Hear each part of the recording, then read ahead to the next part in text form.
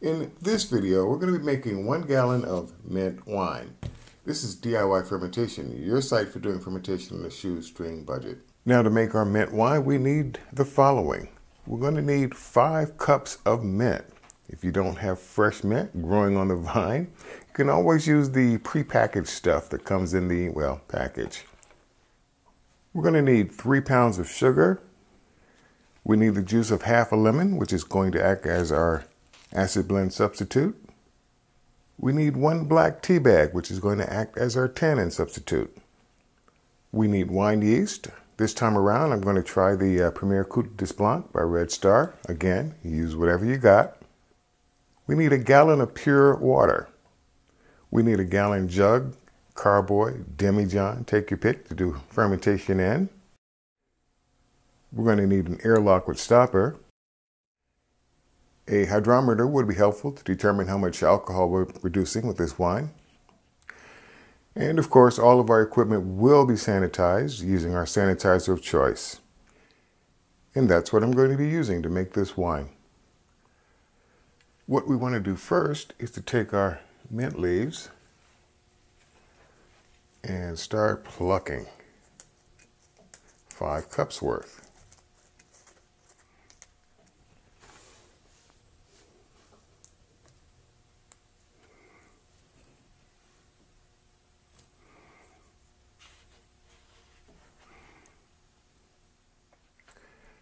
Let's go ahead and give our mint leaves a good rinse.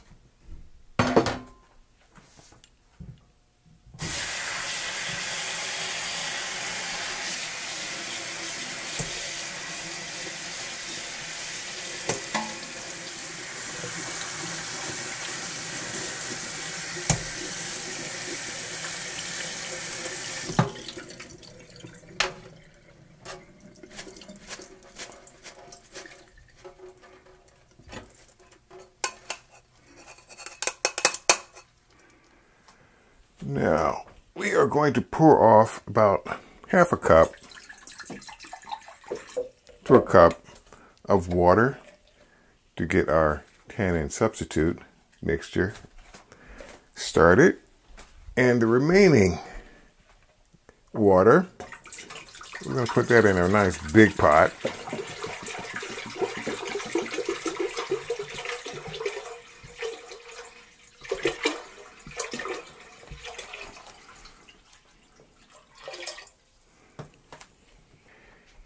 And we want to bring that up to a boil.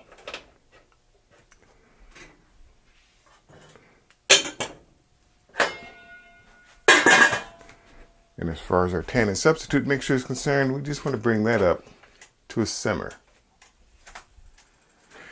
Now that our water has come to a nice good rolling boil, we can turn the heat down to low. And we can go ahead and add in our mint leaves. Purpose being, we want a nice pot of strong mint tea.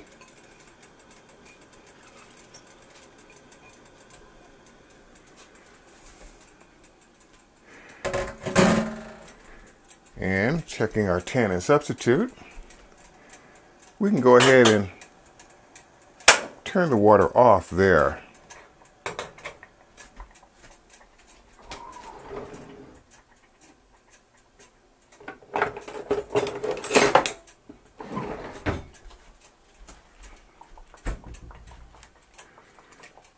Go ahead and get our leaves in there nice and good.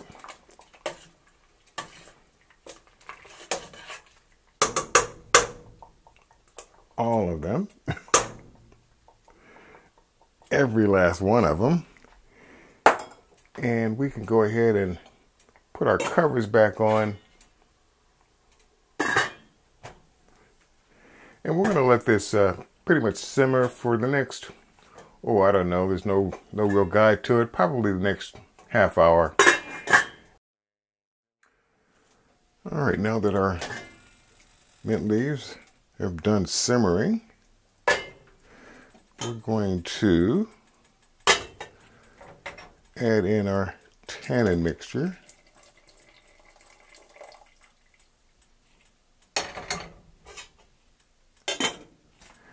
And we're going to add in 4 cups of sugar.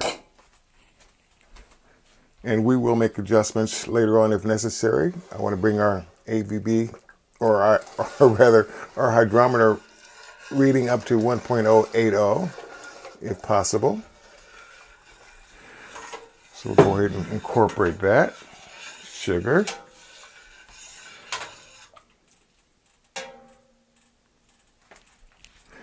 And with that having been done, we can turn the heat off and we can cover our mixture and let that come down to room temperature. We want to take the juice of our half a lemon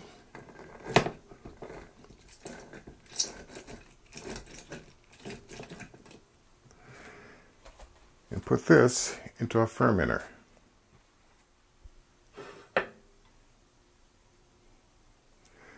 Being careful to strain out the seeds.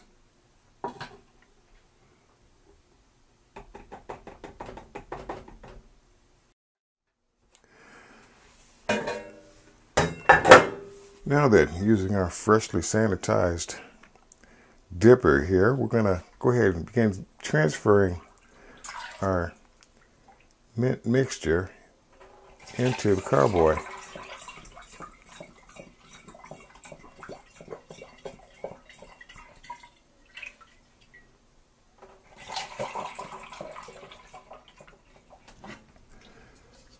Now you might find a small strainer might help out a great deal, helping to keep the leaves out of your carboy.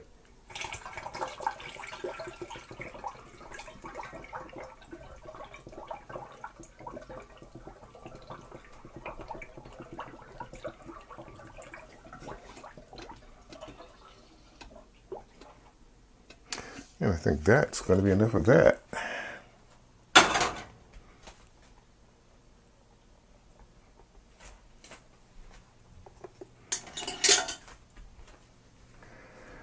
And with that having been done, let's get ready to take a hydrometer reading.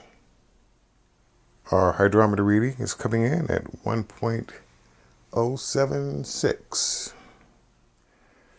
Now, to begin the process of turning our mint juice into mint wine, we're going to take a 1/4 teaspoon of our wine yeast. And even though there's no real way of doing it, try just not to dump it in there. Let's go ahead and put on our airlock.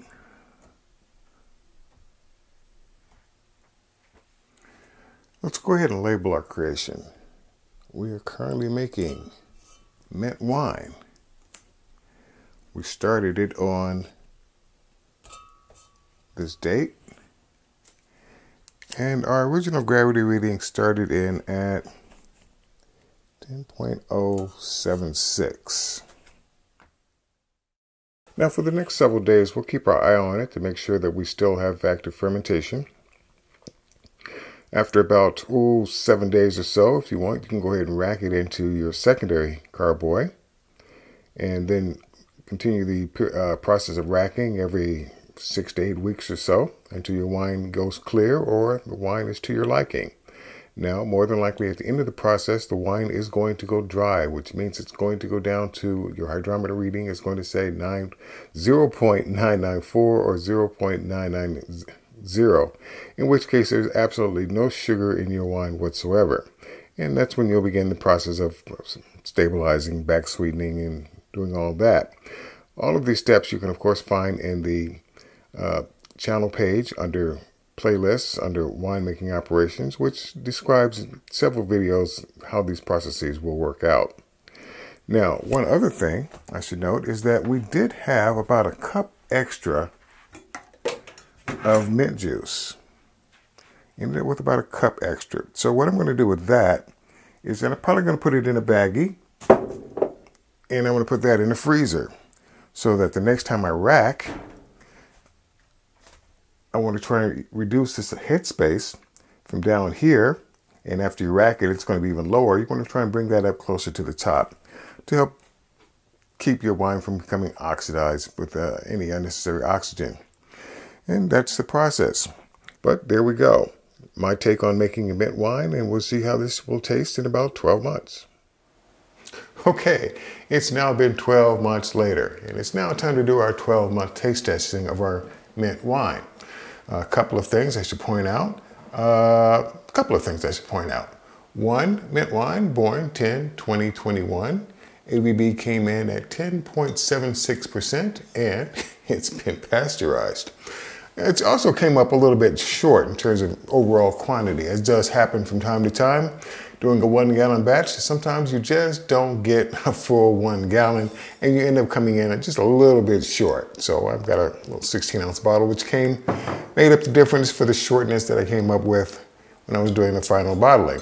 The wine itself was kind of hazy. I mean, it's not terrible. I mean, I could have used pectin enzyme or something like that if I really wanted to, but overall it wasn't too bad.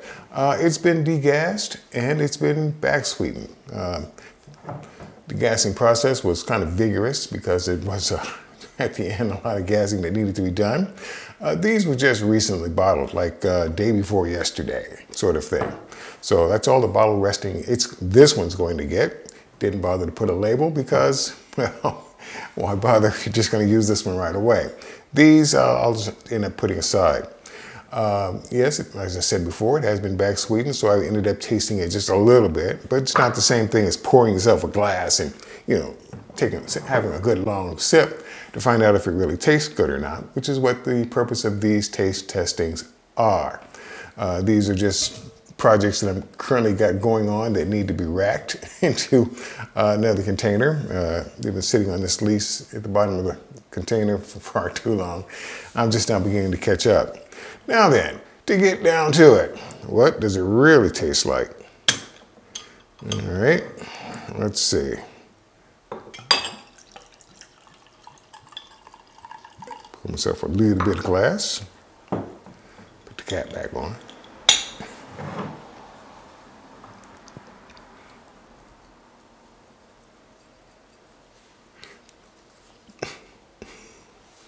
The profile shot.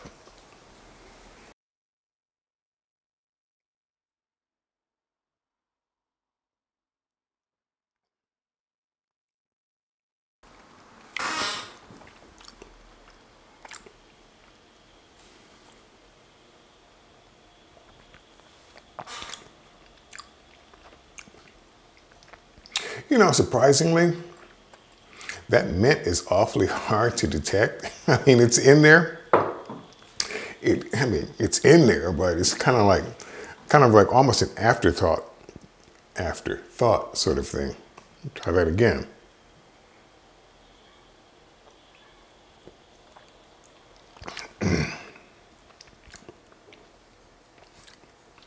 Yep, it's just barely detectable.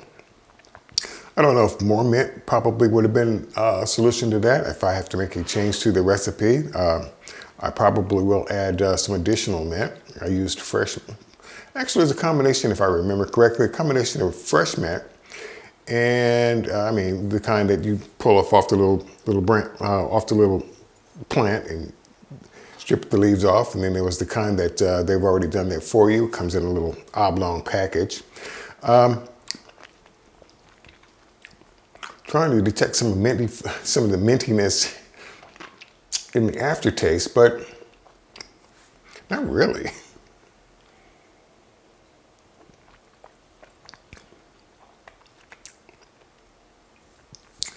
Not really. I mean, it's barely detectable.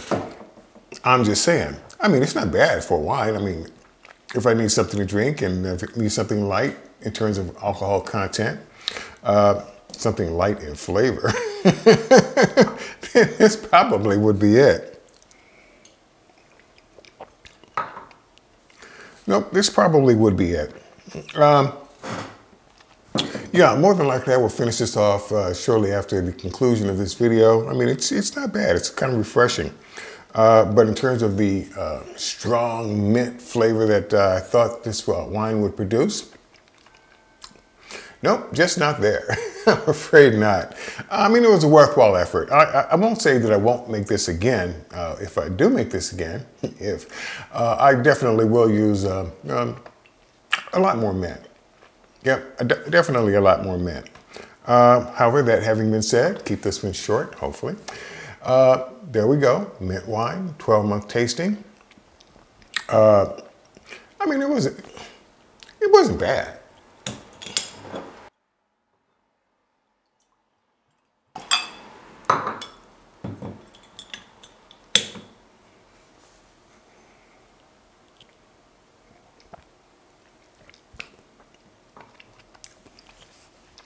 I mean, it's not bad. It's just there's just not a whole lot of mint flavor there. And that's all I'm going to say about that. So if you like what you see here, please click on the subscribe and notify button. Better yet, become a member. Better yet, become a Patreon. Better yet, click on that favorites button down here and just simply make a donation. Help this channel along. You can definitely use it. So until then, I will see you in the next video.